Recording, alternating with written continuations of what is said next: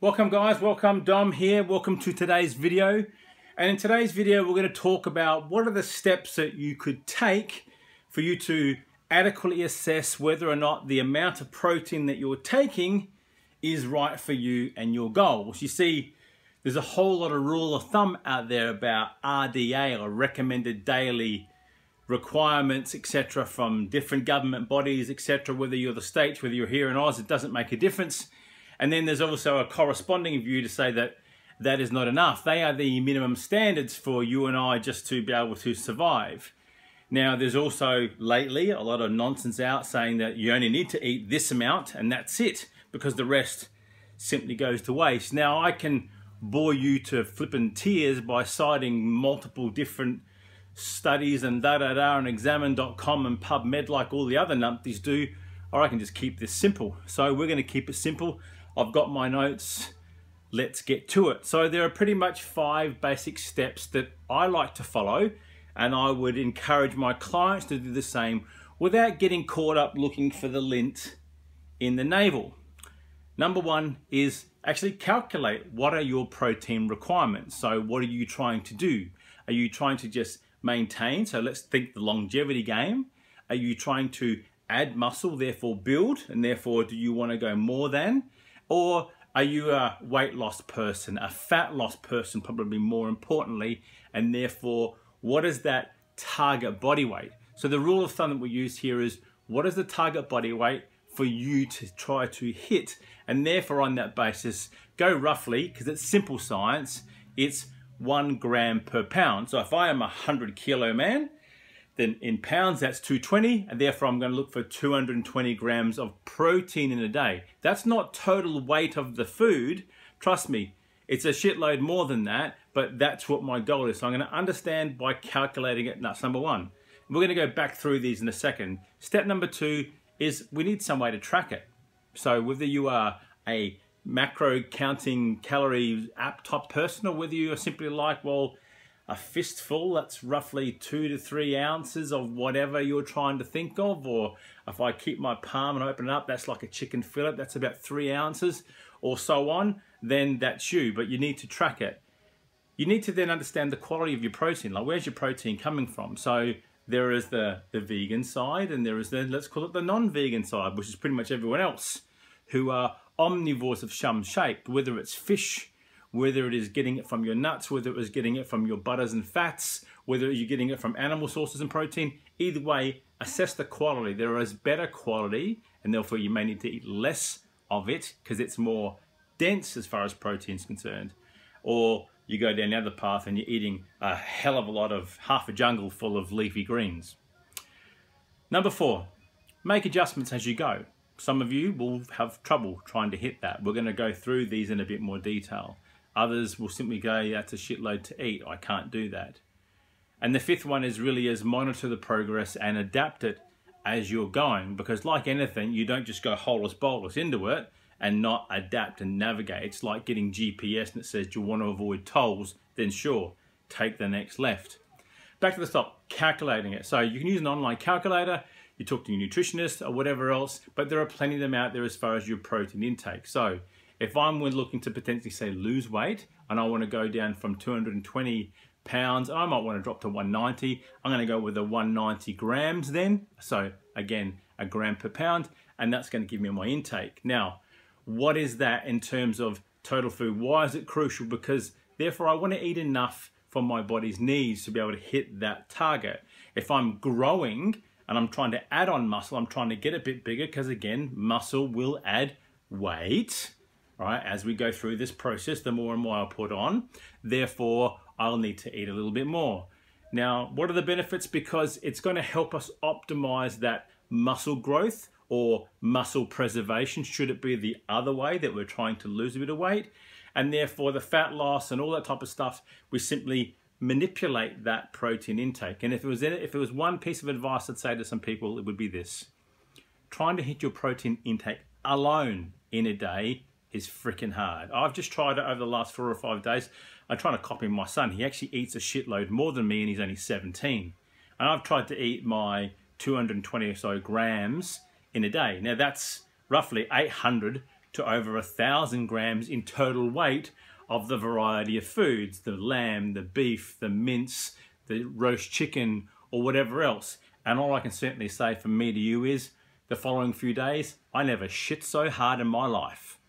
And it's simply because my body is trying to adapt to consuming that. Now, yes, I could have gone down the path and I could have simply said, right, a scoop of 100% pure whey protein, the particular brand that we actually have for my son, is about 40 grams a scoop. I could have done that, but I'm trying to do it from eating natural foods. It's also going to stop me, excuse me, got an itch, from eating other processed foods and shits and snacks and going to the cupboard. And it did for those couple of days that I tried to do it.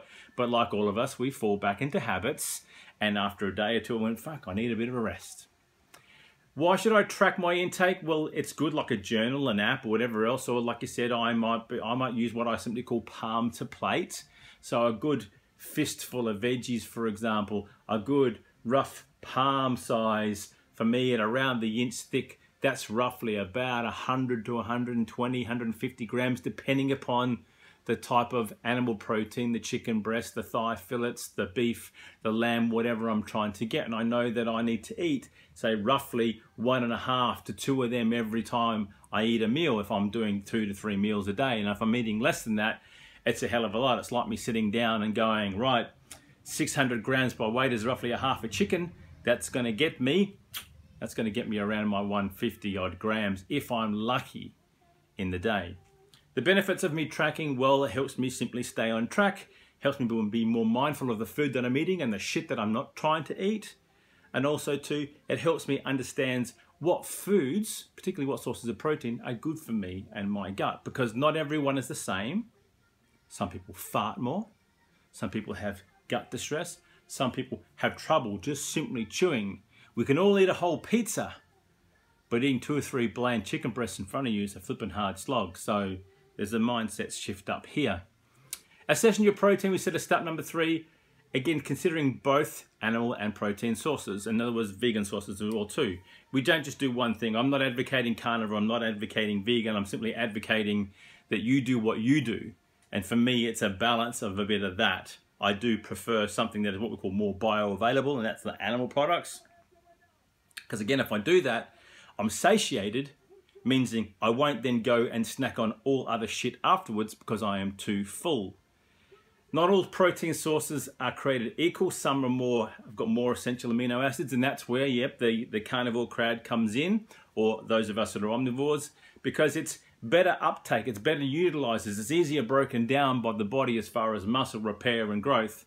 So therefore, choosing a high quality source of protein is for you. If you're a vegan, then you're simply going to find that you're potentially going to have to eat a hell of a lot more of that greens compared to this. So for example, I'll eat 100 grams of chicken, I'm going to get about 25 to 30 grams of protein, but I might have to eat a hell of a lot more in terms of the size of a bowl of my leafy greens if I'm just doing the plant-based diet to get that same balance. Choice is simply yours. It's up to you what you want to do. Make adjustments, we said as step number 4. That's simply compare your current intake to your requirements. So as you go along, you may not jump in, holy Dom, I can't do the 1 gram per pound per day. Shit, that's a hell of a lot of food. I need my body to adjust. And if that's the case, start somewhere. My goal might be get from to 220 and go down, so therefore I might drop it down, but then I may initially bring it up if I'm not a big protein eater in the first place. Plan it, choose it, simply work out what your goal is and try and get it in through a variety of ways. I don't want you to default to the easy, which is, again, I get it from a drink, I get it from a smoothie. I put in a scoop, I put 200 mils of milk and I shake it up, I can scale it down, I'm done. That's good. I can do that too. I can't do that too often because me and dairy at the moment are not in agreement with each other. So therefore, me going through the other sources, plus also too, I know my dairy and I walk a lot, I already drink a gallon plus of water in a day. I'm pissing as it is every half an hour, and therefore, but it's not filling up the belly as far as food that's satiating and having to be broken down. So again, I make adjustments as I go. Simply one thing is this, stay on track. If you have to track, you have to track. If you need a coach to call you out, call you a little bitch because you're not doing it, then so forth. But from there, simply do that. And that final step will simply monitor the progress. Adapt it, change it, monitor, see what's going on. Don't ever be afraid. It is not just the one way. Google Maps says I've got all these options. Hey, I'll take the scenic route. I'll take the high road. You take the low road. Bugger being in Scotland before you, but you know what I mean as far as monitor, oppress, adapt, change it up, have a high carb day, a low carb day, a high protein day, a low protein day, high fat day, whatever it is not necessarily the one way. If you are so disciplined and consistent that you can do that, then I'm going to congratulate you. But if you're like the rest of us mere mortals, we have good days, we have off days, we have falling off the wagon days, and we have climbing the fuck back on that wagon. And let's get going. So now one of the things is this. Work out what your goal is first. Back to step one. What are you trying to do? Now, in this day and age, you'll see a lot of references to protein forward. I've even used that phrase myself, but simply because I, like many other people, do find that we are in a state where this midlife crisis is not some old dude going out and getting a hot chickie in a sports car. It's that old dude is a fat bastard. He is losing his muscle. He is not doing it. He has got no general physical preparedness to do jack shit, and he can't even do push-ups to save himself, bend over, touch his toes, and find out where the wild goose goes. I think our midlife crisis is one where we are struggling, and muscle is one of those things. The term is over fat and under muscled, but protein is one thing that can actually help us maybe stem off that inevitable stuff, because we want to preserve what we already have. So go to it, work out your goal, plan it, look at the sources. If you can't do it on your own, then go and ask for help. That's it. Evaluating protein.